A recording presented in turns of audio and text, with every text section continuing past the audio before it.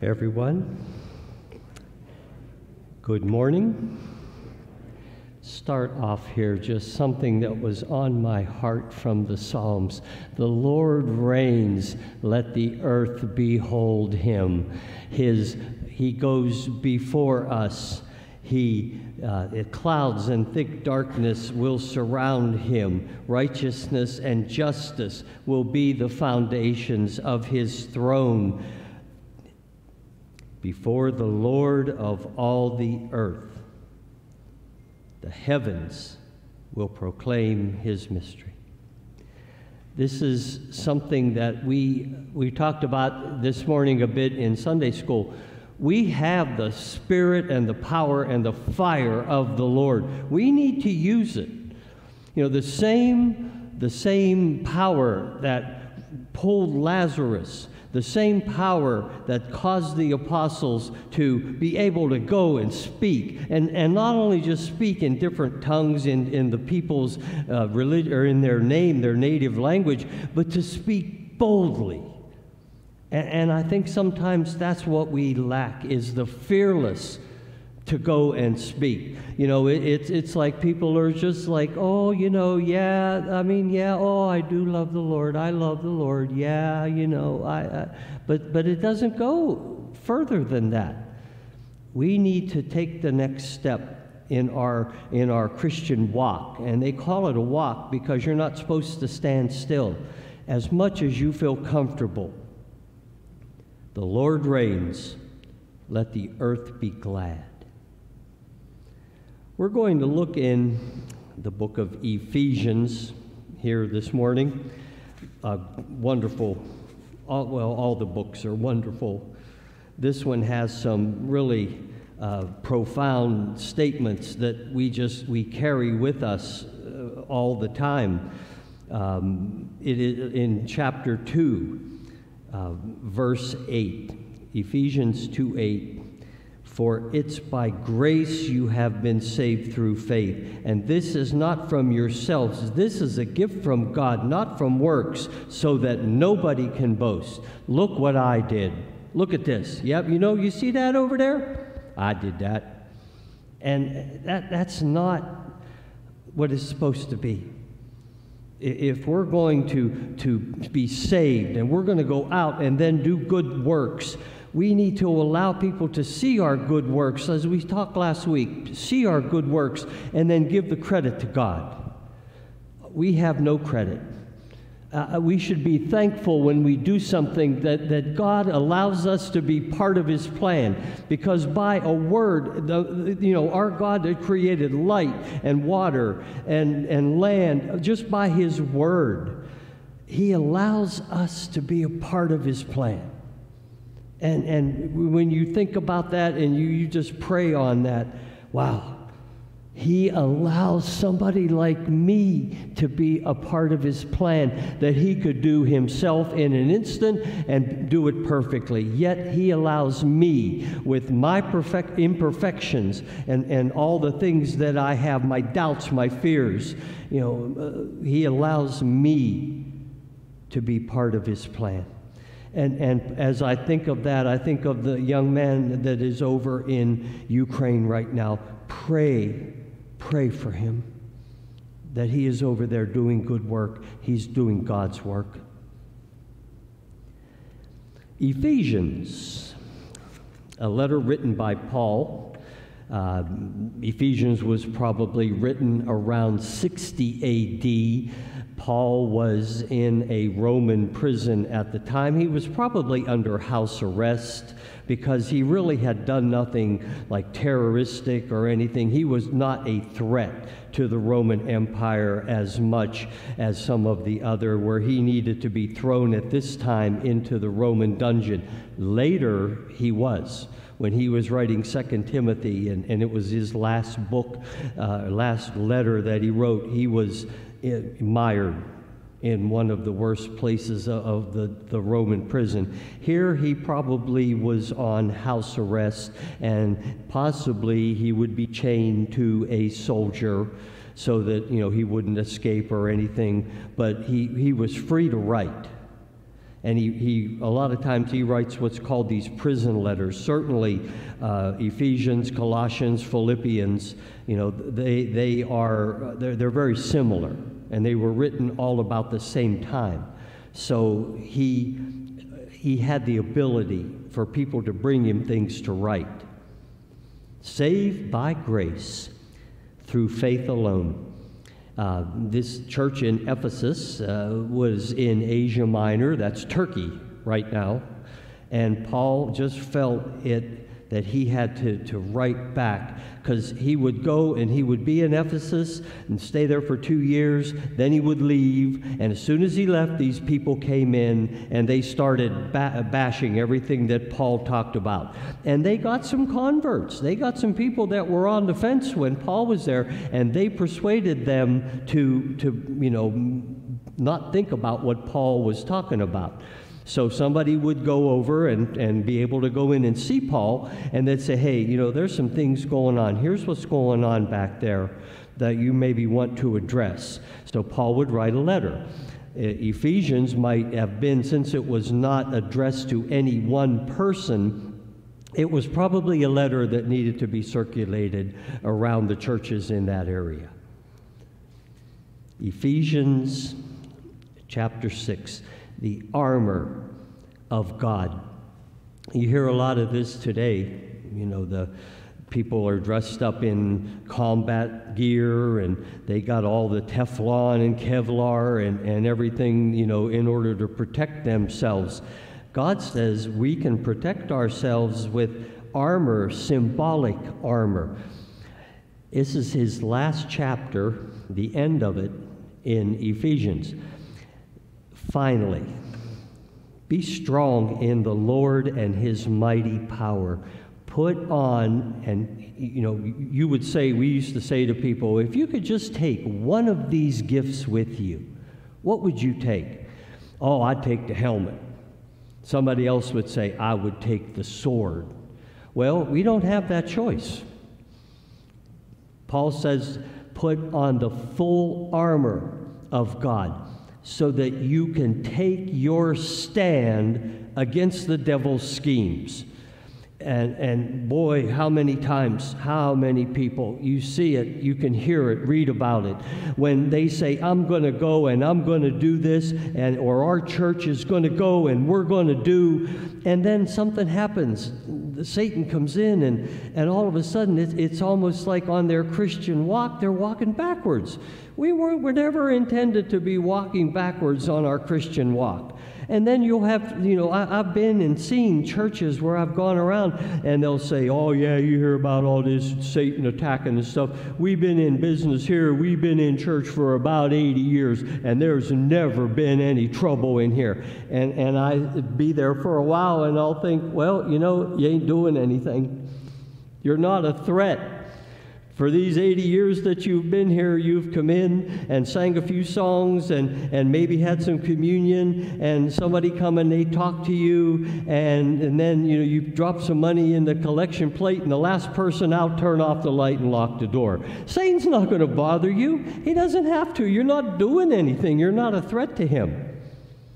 As the same as a person when they accept Jesus Christ. Up to that point, Satan was doing everything he can to keep them from that decision. So whenever they say, you know what, Satan, be gone, I am going to do this, I am going to be bathed in the Holy Spirit, and I am going to accept Jesus Christ as my Lord and Savior in my heart, and I don't care whatever, Satan, I'm doing this. Well, then Satan says, okay, now I'm going to start on you. This is so important that we follow up with someone that has accepted Jesus Christ, because they may be thinking, okay, things are going to be good. I've accepted Jesus. I've made this great decision. Oh, but my gosh, I didn't think I would get all this grief and everything is down on me. This is why we have to follow up with people that make these decisions, because we want them to stand firm against the devil's schemes. Our struggle, and this is in different places in the New Testament, Our struggle is not against flesh and blood, but against the rulers, against the authorities, against the powers of this dark world, and again, the spiritual forces of evil in the heavenly realm. If you look back in Ephesians, you're going to find that Paul used the term heavenly realm about 6 times, and it refers to this. We are part of the heavenly realm. We are on this side of heaven. And it's not, if you say, okay, well, I'm going to go and fight against Satan, and I'm going to take 1,000 AK-19s, AK-15s, whatever, I'm going to take all these guns, I'm going to take 1,000 of them. Satan will have 5,000. You say, I'm going to have all these spears, I'm going to have all these things here. Satan's going to bring twice as many.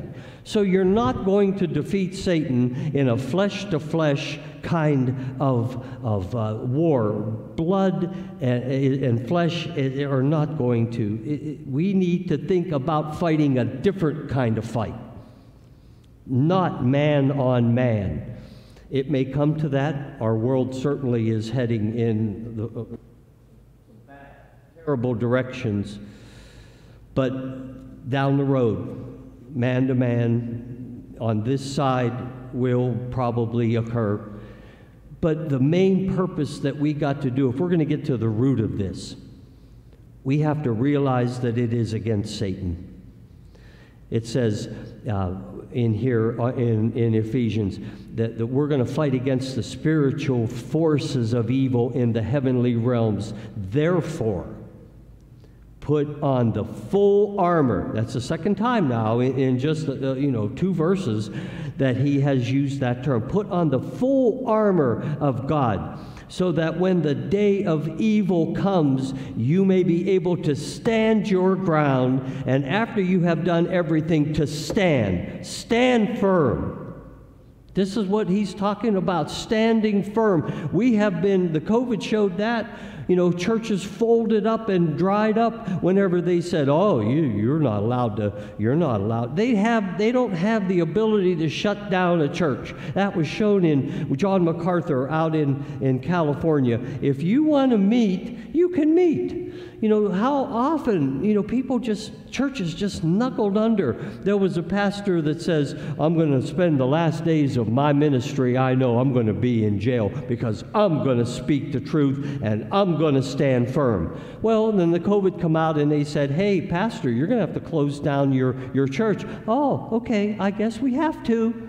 I'm thinking, if you knuckled under to that, you're not going to stand firm on the end days. You're not going to spend your last days in jail because you're just taking whatever is thrown at you from the government. We need to stand firm. We are a church. We represent God. And it's not this building. It is you. It's the people. You have to stand firm. You have to say, you know what, I know they're saying we shouldn't meet in church, but you know what, we're going to meet. Anybody that wants to come, if I was a pastor of a church, I would say to them, I'm going to be there. If you want to come, please come, but we're going to be open. I think sometimes people look for reasons not to go to church, and that's a shame. Because you should devote yourselves to prayer and you should devote yourselves to fellowship.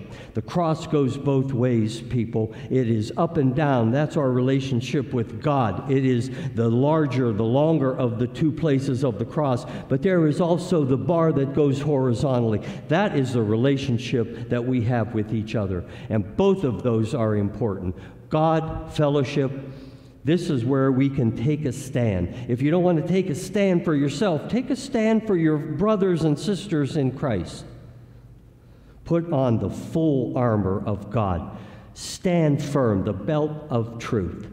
Isaiah talks about that, 11:5. He says, righteousness will be his belt, faithfulness, the sash that will be around his waist. The spiritual weapon you have when you take this on is truth. The belt of truth. Remember, in the movie, I love the movie A Few Good Men. You got Jack Nicholson here, and you got Tom Cruise, and he's like, "What do you want?" He says, you can't handle the truth.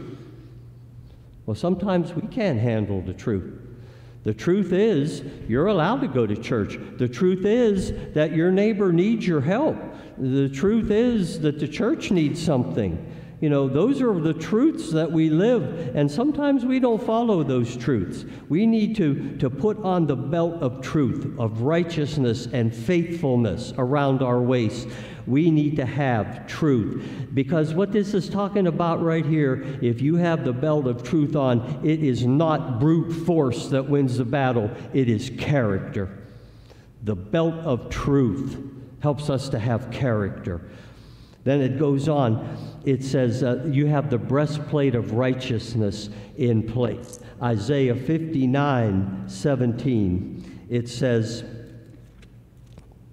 and I'm doing this because I'm showing how the Old Testament prophecies and things are coming true in the New Testament. Isaiah 59:17, he put on the righteousness as his breastplate and the helmet of salvation on his head. The Lord's armor here compares to believers' armor when we battle Satan, the breastplate of righteousness. The spiritual weapon that you have here is righteousness. And again, righteousness and character. So you're starting out by putting God's armor on to fight not the flesh, to fight the demons. You're having character and you're having righteousness. That's a really good start. Then it says, and with your feet fitted with the readiness that comes from the gospel of peace. The gospel of peace is only here. In the New Testament, Paul writes about the gospel of peace right here. Isaiah 52 is where this starts. Isaiah 52, and it is verse number 7.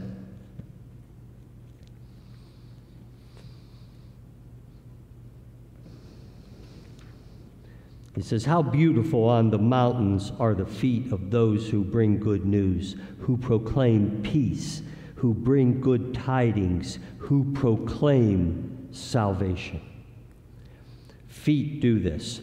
And he is referring here, of course, that when there's a battle somewhere, that they send a messenger back to tell the king and everybody that's waiting how the battle's going. And when you volunteered for this or you were a messenger, boy, you hope that you were bringing good news, because the term kill messenger comes from like this. You bring bad news back to the king, we're getting beat, we're getting overrun. Sometimes the king was so mad immediately they would just kill the messenger. These people, these messengers, they would run in barefoot, and they were susceptible to a lot of the things that were on the ground, and they could get hurt. Here, fitted with readiness, your feet are fitted. Messengers. You are messengers. Your feet are protected and supported by footgear, the spiritual weapon that you have by putting on the feet of armor, having your feet fitted. It is the gospel of peace. So far we're talking about we have truth, we have righteousness, and now you factor in peace. He says, in addition to this, take up the shield of faith with which you can extinguish all the flaming arrows of the evil one. In the book of Psalms, it is Psalms 35.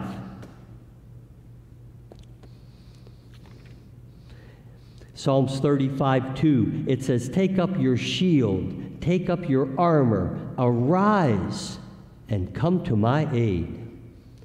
Calling for you to take up your armor. And this is Paul talking about things that people know about.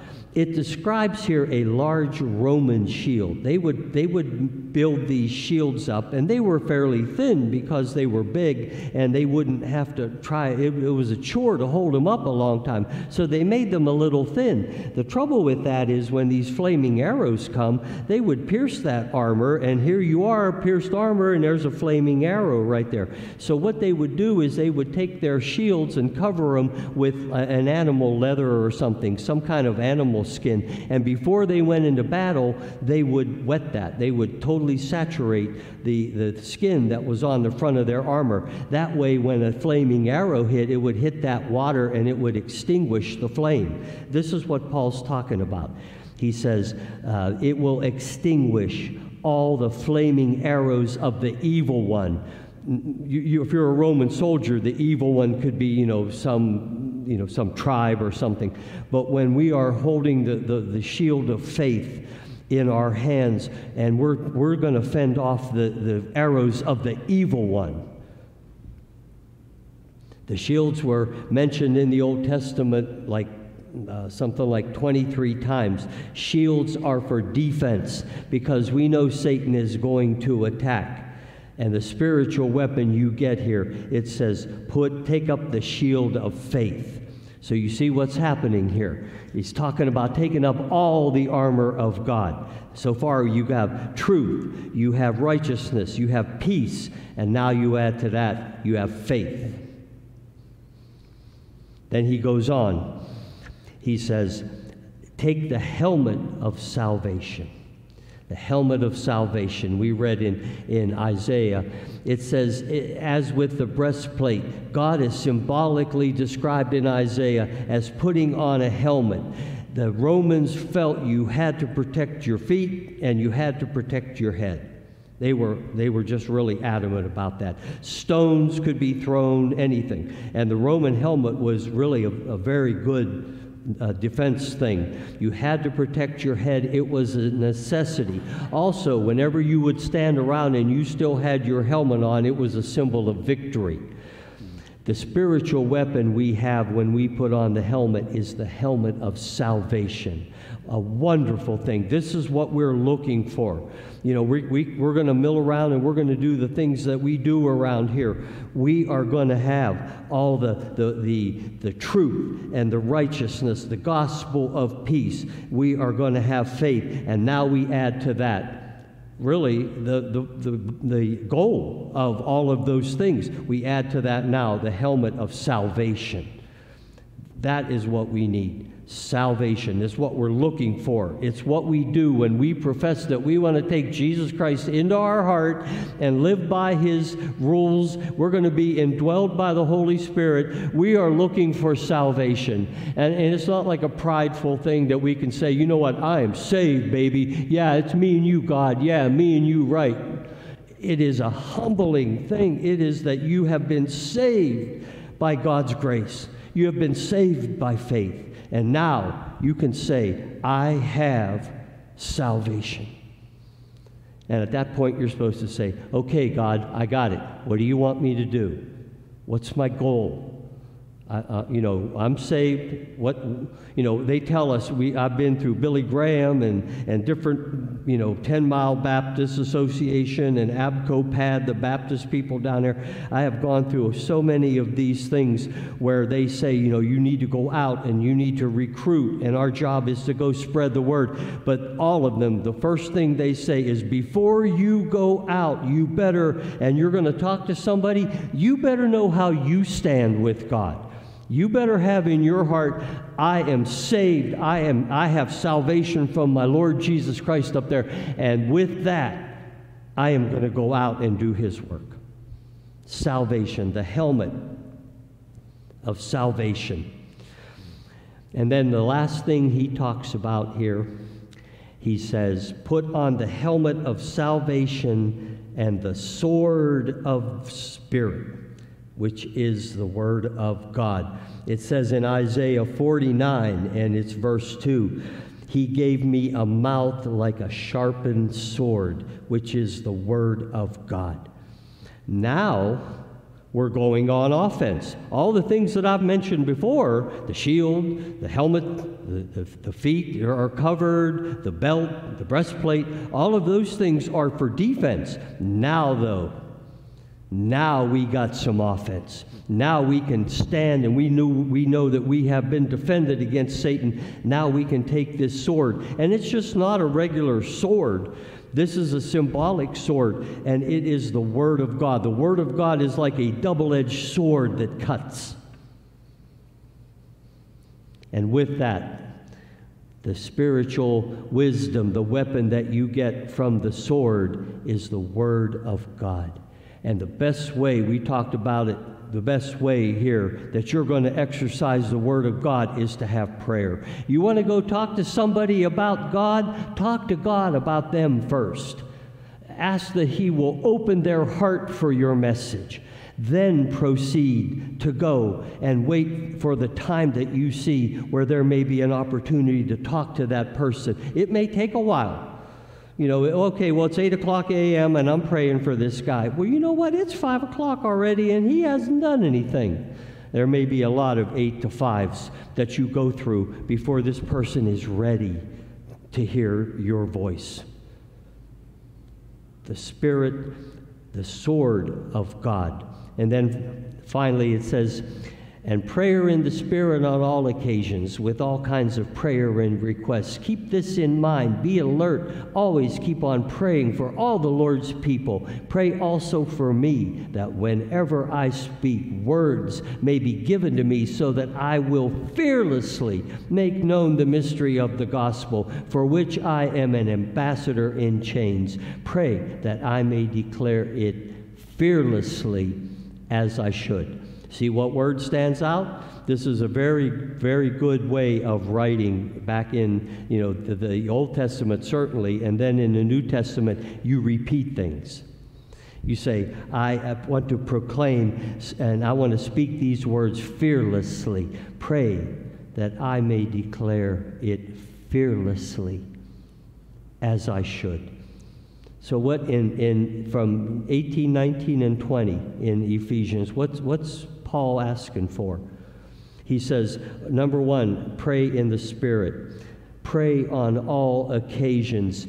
Pray prayers of all kinds. Pray with requests. Pray always and be alert. Pray for God's people. Pray for Paul the apostle. Pray that Paul's words will be preached fearlessly, because he has been in chains most of his life after he went and followed Jesus. A lot of his life was not good. It was really a bad life for Paul, but he accepted it joyfully, because he knew that he was God's ambassador. And finally he says, and this is right here is where he's speaking to us, pray that I declare God's word fearlessly as I should.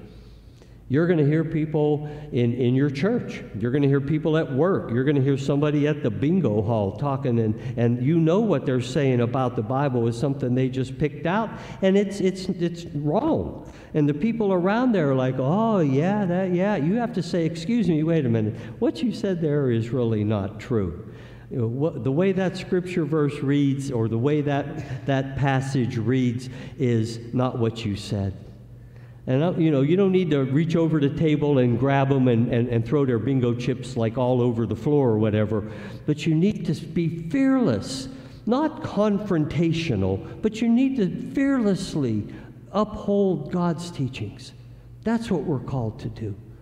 To speak when we don't want. How many of us have talked to somebody and then gone home that night and went, oh, wow, yeah.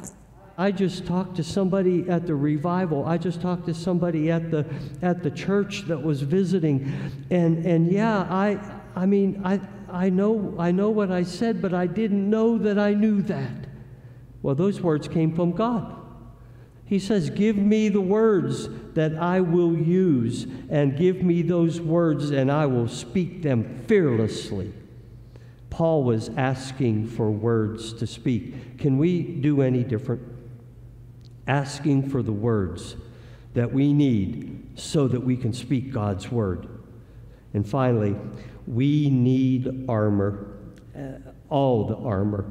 We need the full armor of God to protect us, and we need a sword, which is God's word, because that is what is going to allow us to attack. And right here, people, this is God's word. There might as well be a sword, but if it were a sword, that means that you think you're out there fighting flesh and blood. This is God's sword, and it is meant to go against Satan. So please, if you would, take away from today what we've talked about. You are saved by grace. You're saved by faith, not anything that you have done. And number two, in order to go out, you need to know how you stand with God. And then when you go out, take God's word and speak it fearlessly. Amen. Thank you, Lord, for allowing us this time to be together as a church family. Amen.